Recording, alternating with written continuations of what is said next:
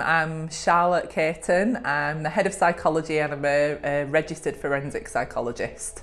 I think the most rewarding part of my job is when I've tried to work towards some sort of change with patients and they're able to do it, so that you see them putting the change in practice and that they're really proud of the changes that they're able to make. The role of a psychologist is to try and work out why people's behaviours and emotions might have got in the way of them leading a meaningful and happy life. So what we try and do is identify the strengths that patients have got now, and then make sure that they're using them to have a meaningful future when they're discharged back into the community.